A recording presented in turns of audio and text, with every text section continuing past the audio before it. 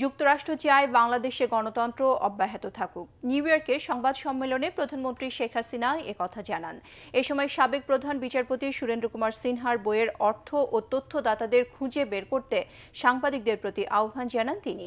এছাড়া সংসদে প্রতিনিধিত্বকারী দলগুলোর সদস্যদের মধ্য থেকে নির্বাচনকালীন সরকার গঠন করা হবে বলেও জানান শেখ হাসিনা। নিউ ইয়র্ক প্রতিনিধি কানু দত্তকে সাথে নিয়ে রিপোর্ট করছেন নিয়াজ জামান সজীব। ক্যামেরায় ছিলেন কৃষ্ণদে আকাশ। জাতিসংঘ সাধারণ পরিষদের অধিবেশনে অংশ নেওয়া শেষে সংবাদ সম্মেলন করেন প্রধানমন্ত্রী। নিজের ৭২তম জন্মদিনে আবারও বাংলাদেশের অগ্রযাত্রা অব্যাহত রাখার কথা বলেন। মার্কিন পররাষ্ট্রমন্ত্রী মাইক পম্পিওর সাথে তার বৈঠকে বাংলাদেশের নির্বাচন পদ্ধতি, সন্ত্রাস, জঙ্গিবাদ ও রোহিঙ্গা ইস্যু নিয়ে আলোচনা হয়েছে বলে জানান তিনি। আমাদের যে ডেমোক্রেসি, তা চায় আমাদের ডেমোক্রেসি অব্যাহত থাকুক, নির্বাচনটা সুষ্ঠুভাবে হোক। এই বিষয়ে এখন ইভিএম আমরা এটা যে একটা প্রকল্প আমরা ইতিমধ্যে পাস করে দিয়েছি। আমি সেটা বলছি, আমরা এটা চাই যে ইভিএমটা ব্যবহার হোক ইত্যাদি। এইভাবেই আলোচনা।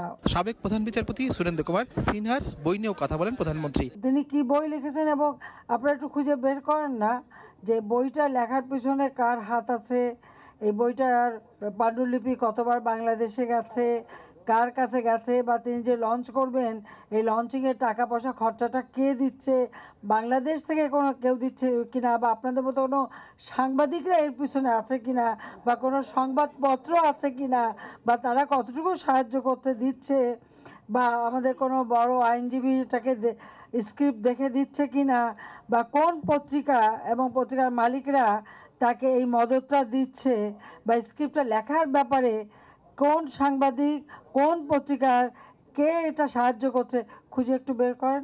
আগামী ডিসেম্বরেই বাংলাদেশে জাতীয় নির্বাচন, আর তাই নির্বাচনের আগে সরকারের রূপরেখা কেমন হবে সেটা নিয়েও কথা বলেন তিনি। সংসদে প্রতিনিধিত্বকারী জনপ্রতিনিধিদের নিয়ে, সরকারি দল, বিরোধী দল, যাই হোক, সবাইকে নিয়ে যদি তারা চান আমরা একটা হয়তো সরকার গঠন করে নির্বাচনটা পরিচালনা করতে পারি। কিন্তু এখানে নির্বাচনকারী সরকার বলে কোনো ডেফিনিশন নাই। কারো কণ্ঠরোধ করতে নয়, বরং সাইবার অপরাধীদের ধরতে ডিজিটাল নিরাপত্তা আইন করা হয়েছে বলেও জানান প্রধানমন্ত্রী। আপনারা শুধু একটা দিকে দেখছেন যে কি সাংবাদিকের কণ্ঠরোধ, এখানে সাংবাদিকের কোনো কণ্ঠরোধ তো নয়। সামাজিক বিভিন্ন কর্মকাণ্ড বা সন্ত্রাসী কর্মকাণ্ড বা জঙ্গিবাদকে উস্কে দেওয়া, এরকম বহু ঘটনা হচ্ছে, তো সেগুলি কি রোধ করা প্রয়োজন নাই? আর সাংবাদিকরা শুধু স্বার্থপরের মতো নিজেদেরটাই দেখবে কেন?